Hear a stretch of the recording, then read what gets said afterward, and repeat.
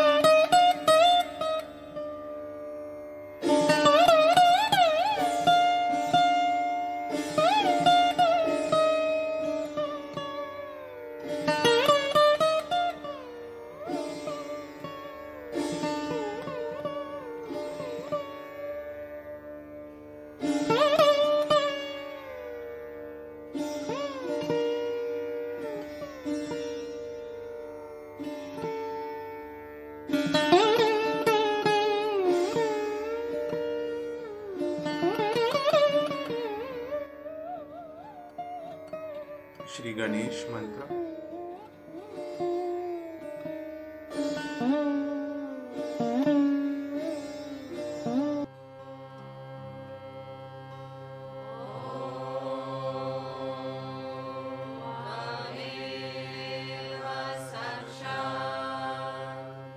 Shri Ganesha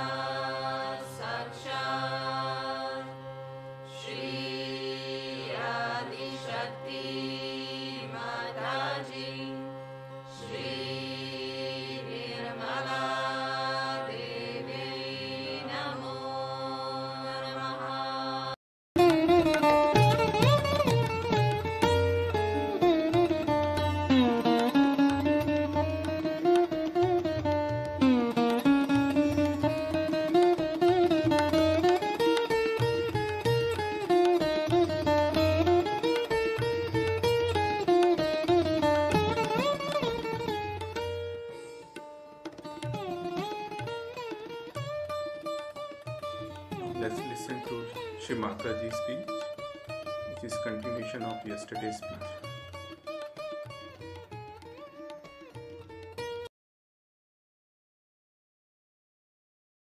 The feeling of auspiciousness can be felt through heart. It's the feeling from the heart, not from the brain. Not from the ego or super-ego.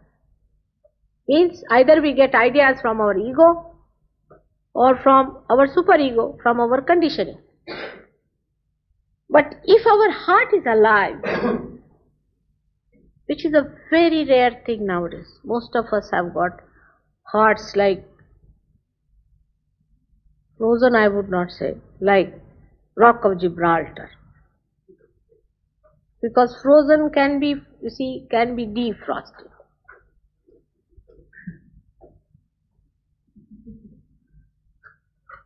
So such a heart, Rock of Gibraltar is living here, you see. And you meet another person and you feel the another is going to just bang on you with that Rock of Gibraltar. I don't know if you have visited Rock of Gibraltar any time. I have. One day we were flying on a ship, you see.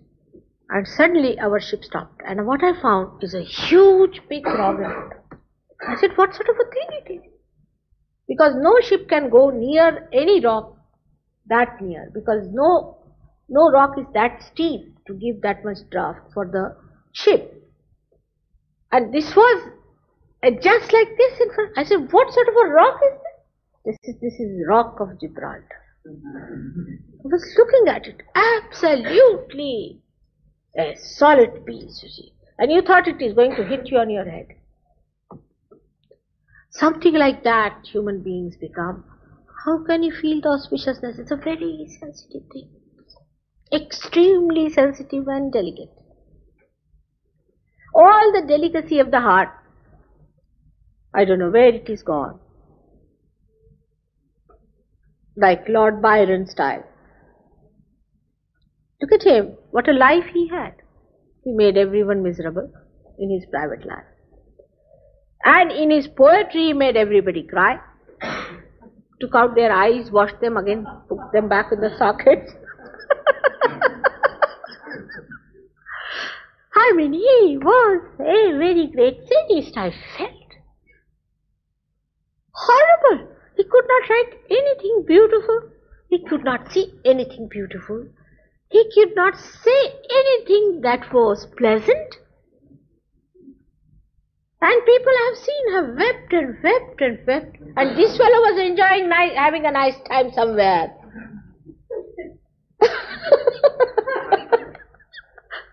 It's nice to laugh it out. Because we had two patients who read only Lord Byron and were gone cases.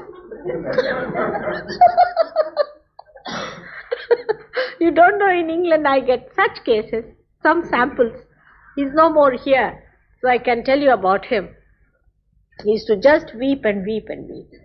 And then we didn't do anything with him here. We couldn't do much. I told him, why are you weeping? You see, and then I discovered he was a patient created by Lord Byron.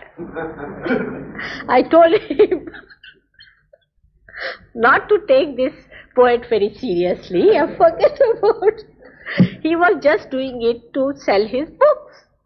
But the fellow couldn't get rid of it. You see, he always used to get into that mood and very serious mood and this and that. Then we sent him home. I sent some Sahajogis to his mother and father. Very nice people. I must say, they talked to me on the phone. Very good people.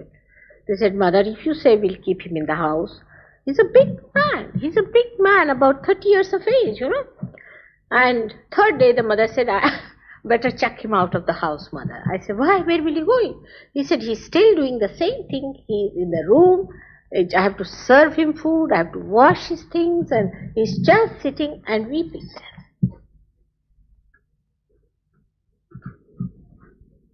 So, because, you see, the sensitivity is lost. Whom are you giving your heart? To this Lord Byron, of all the persons? This is the problem with us. We do not know who's auspicious. For example, Blake, people won't like. I mean, the one who is the poet you have, really, I would say, after Shakespeare. I wonder if Shakespeare was one man or many people put together. But Blake was the poet you had, the greatest of all, I would say. There were so many also others. Wordsworth was another. You can see those who talk of charming things, of pleasant things and beautiful things are the poets. Not these garbage cleaners. What is wrong with us that we cannot make out between the stink and the fragrance? Auspiciousness is the way we emit our fragrance to others. For example, the other day 2 boys got realization and all the Sahajogis ran to just to feel their vibrations. And the rest were left behind because they were enjoying the person, the vibrations of that person. Then I shouted at them, I said, all right, now you have enjoyed, now go and see others also are there. And they would not go near somebody, you see, who was thinking he was a great man sitting down there. Nobody would go near them. They were holding their ears, sitting here, there, everybody avoiding to go to that man. And the fellow must be feeling miserable, I know that, but I went to him and worked it out. But then I found that he was doing something very, very wrong himself. And he said, Mother, I am not evil. I said, no, it's not evil, but whatever you have done is evil. Is to play into the spirits, call them down, put on people, and this is evil thing to do. I did not know, Mother. I said, all right, that's all right. If you did not know, it can be forgiven. But this is what auspiciousness is, that you feel it from your heart which is awakened. The heart must be awakened. In the heart resides the spirit, which is not yet flowing in our consciousness, in our central nervous system. It resides there. The joy itself. I don't know if you have ever seen phosphorus taken out of the water and how it just gets ignited. It's like that inside the Maya, the illusion, that spark is sitting. And when this Kundalini rises and touches that spark, it starts emitting its joy, its auspiciousness. Unless and until you have that within you, you cannot feel the auspiciousness of others. Take a coconut, for example. Put it the other way around, you won't get vibrations. If you put it this way, the coconut coming up, you'll get more vibrations. There are certain coconuts who give you very good vibrations, some give horrible ones. And you know, human beings also have coconuts.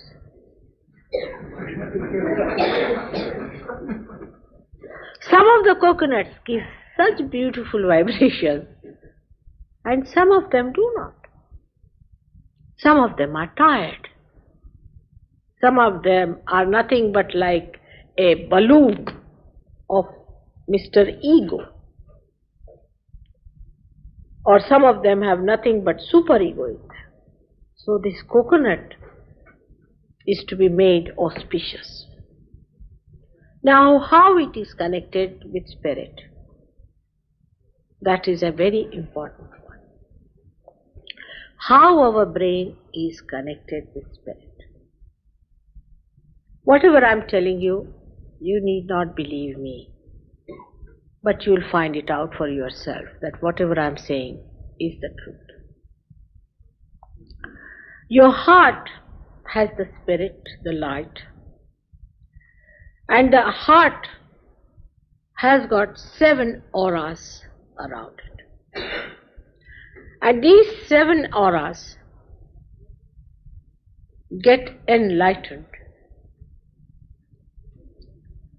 by the spirit. But before that, it's a very instantaneous, or we can say a simultaneous happening. When the Kundalini rises, there are 7 centers also in our brain, in the sense there are the seats of the centers. These 7 centers are represented again on the seat, you know that very well. All the Sahaja Yogis know where they are. So when these centers are enlightened, the aura start shining in the heart.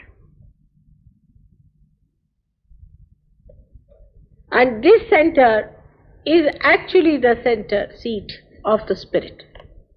The spirit has moved from there and has gone to the heart. That's why in childhood you'll find there's a opening here. It's a very soft bone called as fontanelle bone. Talu is here. Because the spirit comes out from there and is settled on the heart. You know, spirit also come out in the night sometimes, goes around and sees. It's so. When these centers in our brain get enlightened by Kundalini, one by one, first they are enlightened here, then in the brain, then the auras in the heart start getting enlightened. Ultimately, when this center, which is the center of the heart here, Sahasrara, this point, when this one gets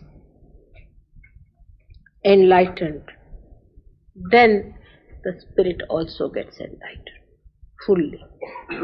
And then these auras become doubly shiny. Then the auspiciousness is in many dimensions starts expressing itself. But to keep that light on, one has to keep the Kundalini over here.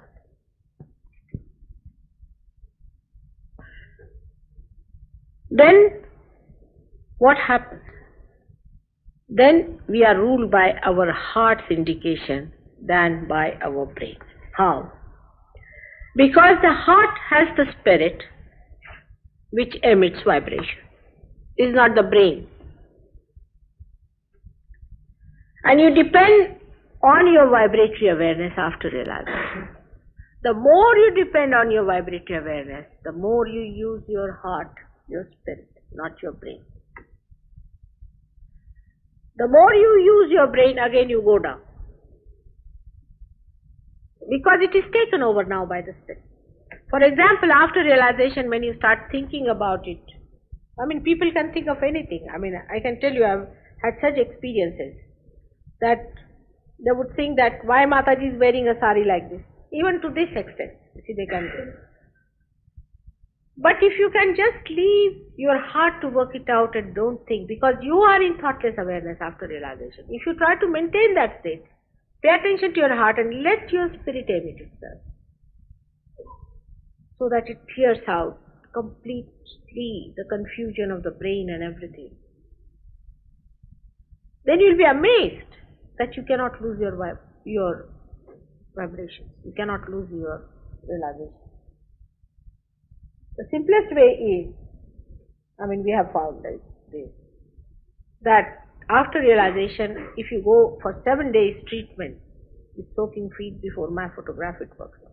But immediately when I say my photograph finished, the ego comes up. Why her photograph? First thing comes up, who is she? I may be nothing. Alright, agreed, I'm nothing.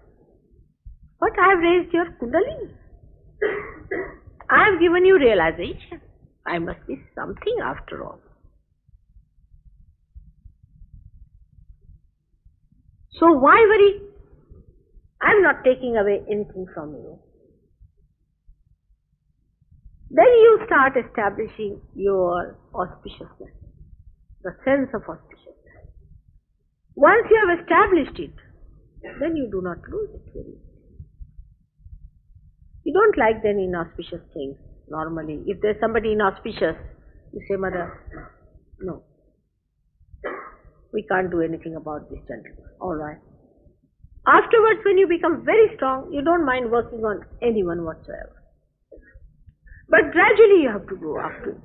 I understand that.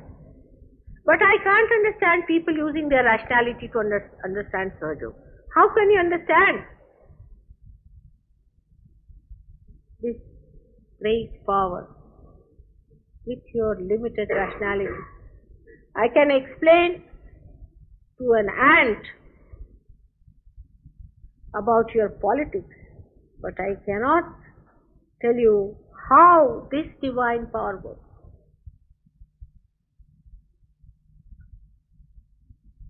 One day he asked me, Jamil, numerically,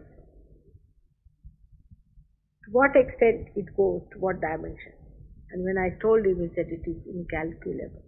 I said it is infinite. You cannot calculate. If you put two mirrors facing each other and put some object in between, you cannot calculate how many reflections you will get. Even that you see, but you cannot calculate. But here I am talking about something that does that, which creates it.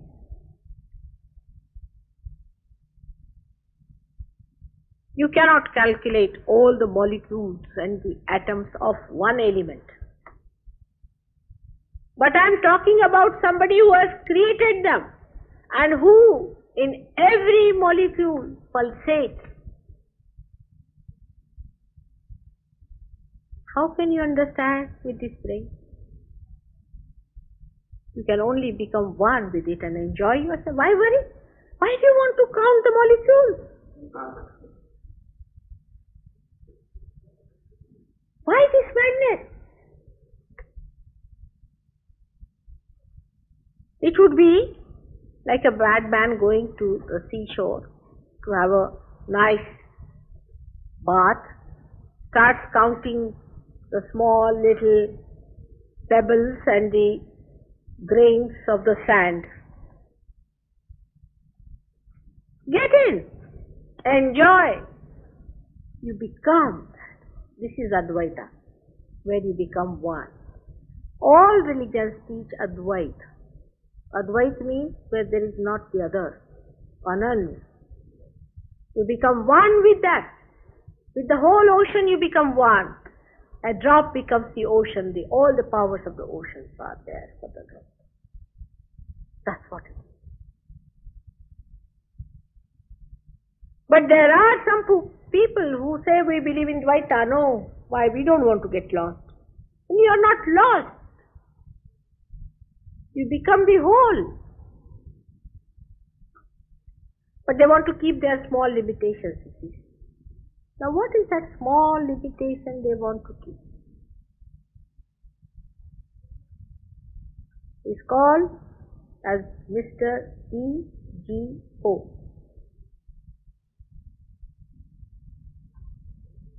Which is a myth. Which is a myth. It's such a big myth, is ego. Because what do you do, human beings? Let's see now. What do?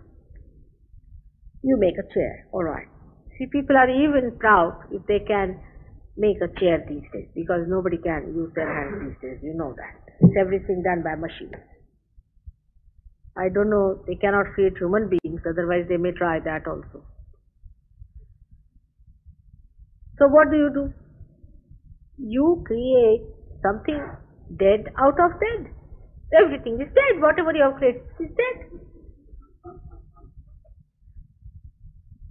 Have you done any living work? So one lady got very angry with me. She said, yes, we have created a tube baby. I said, you have not created. It was all there. The life was there. You just brought it together and it worked out that way. It's nothing. It's just like egg being, what do you say that? Egg, they put it in the incubator. It is that simple thing. You have done nothing. You have put life into it. Have you? Let us confess it now. We cannot convert even one flower, transform one flower into a fruit. Let us admit it. What is this ego then? I do this and I do this.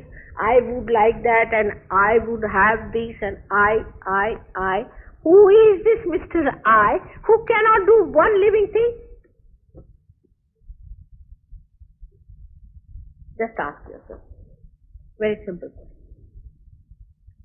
So, to reach a conclusion, it's a myth. We do not do anything. As at many times I have told you that some people going by train put all their luggage on their head. So they said, why are you carrying so much luggage on your head? They said, because we want to reduce the weight of the train.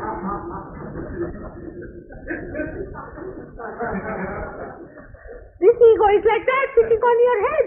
I do it. But by brainwashing you, I cannot reduce. How? The myth has to be broken.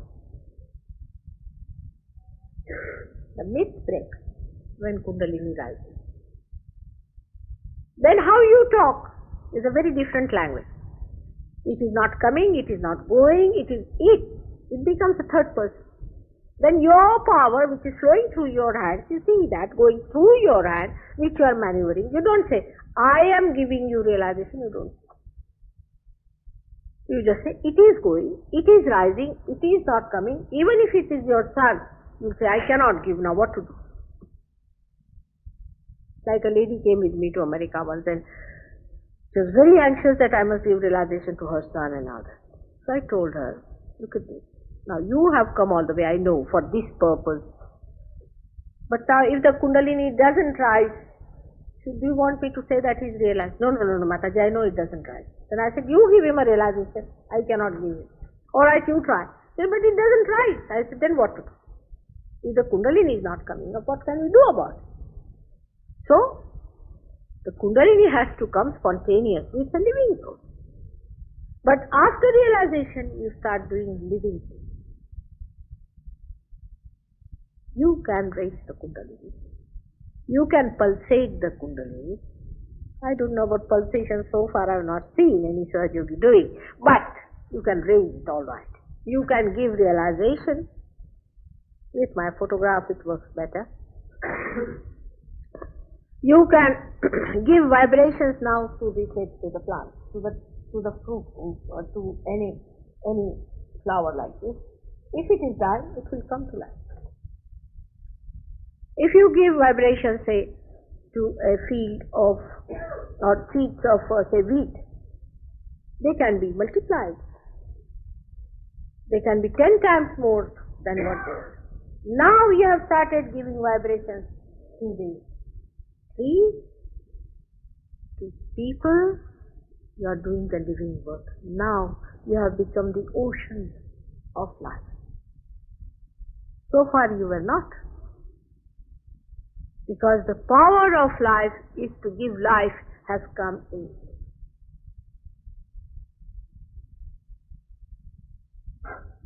Now you are living. Before this, you were dead. In the sense that you were worshipping a dead God called ego. Now it's a living God within you, is the spirit. Once you start accepting your spirit, all your priorities change just like that. Because spirit is joy and happiness. Spirit is everything. So you start losing all your interest into other things. This is what is. When your auspiciousness is of the greatest height, that even your name can create something great. And photograph can do wonders. If you become auspiciousness, you are the holiest of the holy.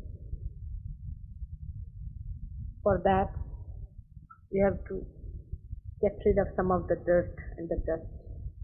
We have to get rid of some of the false notions we have and the myths of being. Some people have a myth that they are guilty, and some people, as I told you, have so many myths.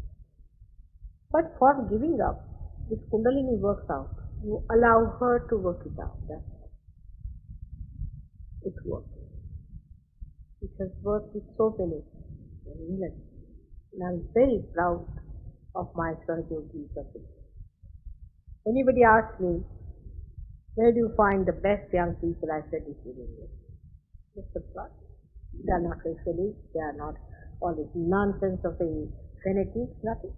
Except for druggists and chemists, they are. That also due to mistakes.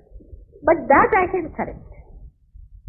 But most of them are beautiful people, very sincere, very honest, very good. Because England is the heart of the universe, of the world. Whatever happens in England gets known all over the world. You know, these people had this siege. Today I read in the paper, they were giving an explanation about it. That we did it in England, not because we wanted to kill anybody or anything, but we wanted to talk to British government so that if anything happens in London, it will be known all over the world. People still think that British are still the sanest people in the West. Still, they think like that, which is the truth. So, we have a very good group of people here. This has to expand. You have to find out more and more what it is. But don't tell them just now that you have to give up any one of their druggist chemistry. Because if you tell them, then they'll run away. They made a mistake like this. I know that. No, they will just give up. You don't worry. Let them come. Because once they have found it, even if you tell them, they will not go there. Let them go. Let them go. By your auspiciousness, by your vibrations, as the fragrance of the flowers spreads, all the bees start hovering, knowing that there is the scent of the beautiful nectar hidden under these petals. I'm sure all of them will come. And one day, from England, we'll have the real spiritual upsurge for the whole world. May God bless.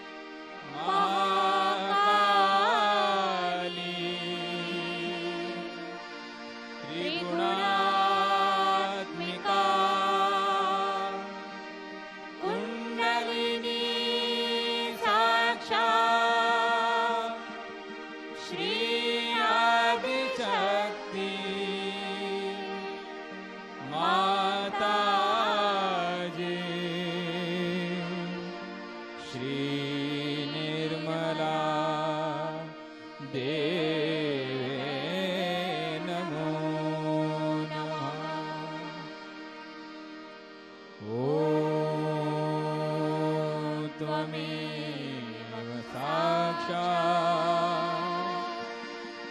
श्रीकल्की साक्षात् श्री आदिशक्ति माता जी श्री निर्मला देवे नमो नमः। ॐ त्वमेव साक्षात् श्रीकल्की साक्षात् श्री सहस्रार स्वामिनी मोक्ष प्रदायिनी माता जी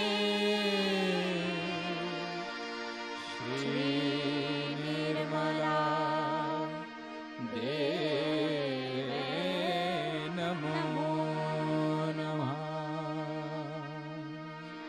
श्री निर्मला देवे नमो नमः। श्री निर्मला देवे नमो नमः।